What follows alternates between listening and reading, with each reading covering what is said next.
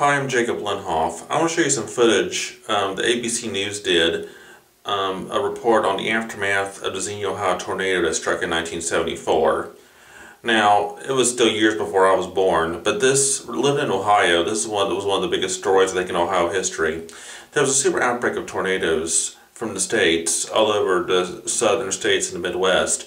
And the one that hit Xenia, which is about an hour away from me in the 1970s, is one of the strongest. It was the strongest tornado of the outbreak. It was an F5 that destroyed half of Xenia. It happened on April 3rd, 1974, years before I was born, but Xenia has gained a name for itself. That's what makes Xenia, Ohio, the most famous, is that tornado. I'm going to show you footage of an ABC News report that was done in the aftermath of the Xenia, Ohio tornado, because when the Xenia, Ohio tornado happened, it destroyed half the town.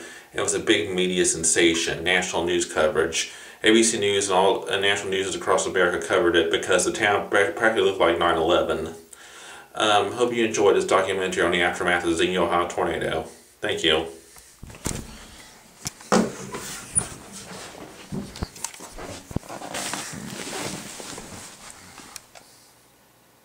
It was a place reporters and cameramen converged on because the devastation was so shockingly visible. It was the place where the twister cut a path of ruin more than 3 miles long and several hundred yards wide.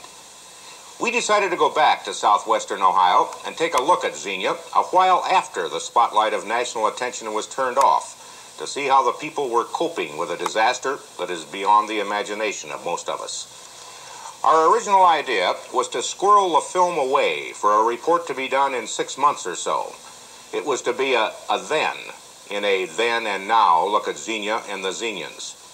But we found the mood of the place in the short-term aftermath of the tornado such a compelling combination of hope, exasperation, and courage, we felt we ought to share the story with you this week. I had been at work. I came home, drove up on the other side of the high school, and looked at where the house used to be, and I just started to bawl. We got a home for sale. Would you want to buy it? I paid for it, too. Completely. No mortgage, no nothing. It seems a little bit unreal still, you know, as you look around and see all these houses out here. Kind of I don't know, humbling experience that as powerful as we are and all of the controls we have over our destiny, that Mother Nature can interpose herself in 20 seconds and turn the world upside down. I don't mind working, but when you don't see nothing in the future for your work, it's bad. But like I told my wife, I say it's I always worked for things I wanted, but now I don't know which way to turn. Just scared. I'm thankful though that I'm still alive, because some of my friends, they got hurt and some of them got killed. Considering the devastating force of the tornado, it was a miracle that in a town of 25,000, which was half destroyed, only 34 were killed. But for Mr. and Mrs. David Graham, who had huddled together with their family in the basement of their rented home as the tornado approached, it was a monstrous tragedy. The tornado's 300-mile-per-hour winds ripped their home apart, and when it was over, 3 of their 4 children lay dead. David Wayne, age 8, Billy Lee, 5, and Sherry Sue, 4.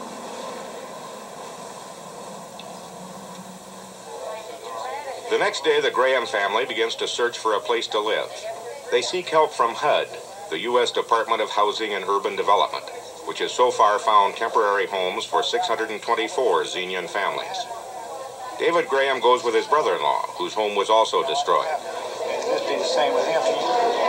Since you have no insurance, HUD will pay for, first 3 months for sure, and then go back and assess the damage at your original home, and if you still can't live in it, they'll renew your contract every month.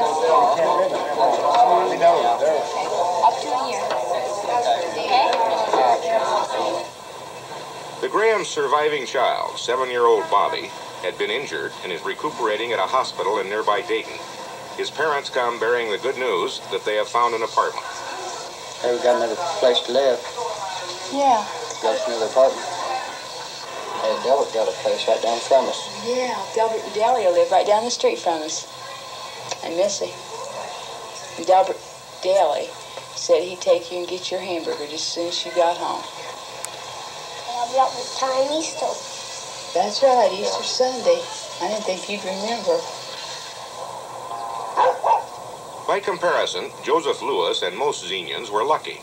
Their losses were confined to major property damage. It has left them stunned, but not defeated. I know that I had a pretty nice house there that exists no longer, but, you know, we're so it could have been a lot worse. And the fact that my family's okay kind of negates that I can repair those bricks and clean this land off and all of that. I think we're going to be reasonably okay. I know we can't get out without some kind of loss. Insurance companies have set up mobile offices all around Xenia to settle claims, but some tornado victims are finding they were underinsured. Mr. Lewis may be an exception. Your house is definitely a total. You've got the $41,000 coverage, which I can pay you any time that you want to accept it. Some people have had different kinds of experiences.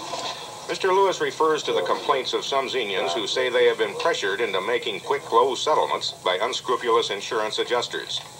State consumer affairs officials are moving to protect citizens against possible frauds by shady contractors, used car and credit furniture salesmen. The story of the tornado has been duly reported in the Daily Gazette, a Xenia institution for 100 years. Like most businesses in town, it's been hard hit. 50% of its advertisers are wiped out, and these boys can't deliver their newspapers along routes that have disappeared into rubble. Editor Jack Jordan. We're concerned about the emotional letdown.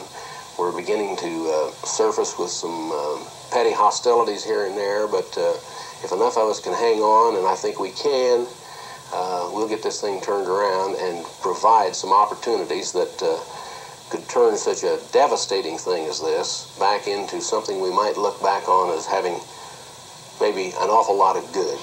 Everybody's awful helpful. Everybody but the Red Cross.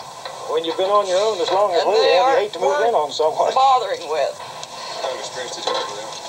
You have to go through all kinds of signing papers. You can't have one nickel. You can't have a nickel and expect the Red Cross to help you. Different places to Not sign, here, there, and everywhere. So we just turned around and walked away from it. We'll make it on our own somehow. Well, the Red Cross did do a fantastic job in providing shelter and food in this. Like any issue, the Red Cross has been subject to criticism here, but then all of us have been. We've all learned, and we've all been short-tempered, and we've made a lot of mistakes. But is there anything we can do But Xenia's city government has performed remarkably well. City manager Robert Stewart is coping with problems so monumental and complex as to confound even the most sophisticated big city mayor. A steady stream of high-powered federal, state, and military officials come to confer with him in his disaster command headquarters, but Stewart is apparently not awed by their rank. The cooperation from the Corps and the Corps' people has just been tremendous in this thing. The problem has been that we don't want to make any mistakes. We've tried to express to the state Adjutant General's office that once this demolition starts taking place, we'll need adequate people to blockade areas and this kind of thing. They're saying, well, don't even ask us until you've exhausted all these other remedies. In an attempt to simplify the disaster relief effort, the federal government has set up this center with all its agencies represented at one location. But for at least one couple, Mr. and Mrs. Robert Clove, still disturbed by the trauma of losing their home, dealing with even a sympathetic bureaucracy is an exasperating experience. We have been to HUD. There's nothing that we can find out simply because we have a little bit of insurance. Our property cannot be totally replaced with the amount of insurance that we have. There's no living allowance because we could break up enough money to get our down payment or onto this rental property. It's just a complete runaround circle. U.S. Congressman Clarence Brown has set up a trailer in the center of town, manned this day by his administrative aide. I'm not old enough for Social Security, too damned old for birth control pills. I'm of the wrong color.